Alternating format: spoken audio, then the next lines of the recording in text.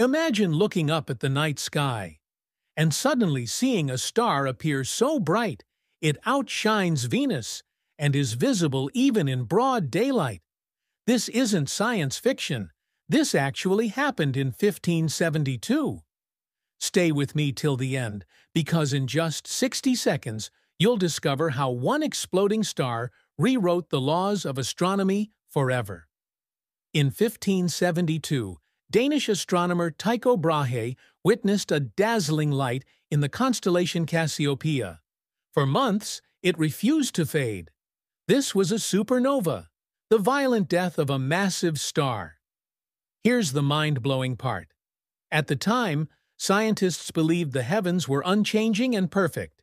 But Tycho's discovery shattered that idea, proving the universe was dynamic and alive.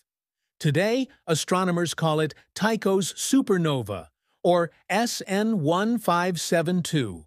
Modern telescopes have even mapped the expanding cloud of gas and dust left behind, still racing outward at thousands of kilometers per second. And here's a shocking fact. If Tycho's supernova had gone off just 150 light-years closer, Earth itself could have been bathed in lethal radiation.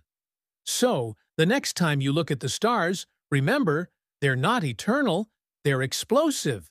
If this blew your mind, smash that like button, drop a comment with your favorite space mystery, and subscribe for more universe-shaking facts.